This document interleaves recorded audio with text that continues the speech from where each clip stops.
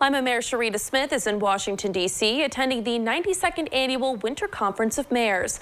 It's an opportunity for mayors of cities with a population of 30,000 or more to gather and discuss the most pressing issues facing their cities and the nation. Mayor Smith will be looking for more information on the implementation of the infrastructure bill and will be meeting with people from the Federal Rail Administration, along with representatives with HUD about community development block grants and HUD funding, specifically about infield development and housing.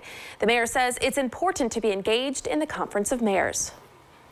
I continue to be a part of the Mayor's Water Council, watching closely what's happening with PFAS and litigation in terms of that. But also just, again, it's good when you submit an application to the federal government and they know your city because you've been engaged at the federal level advocating for your local needs. Here. The mayor was tagged to be a buddy for 2 new mayors attending the conference, showing them what it's all about. The conference will run through Friday.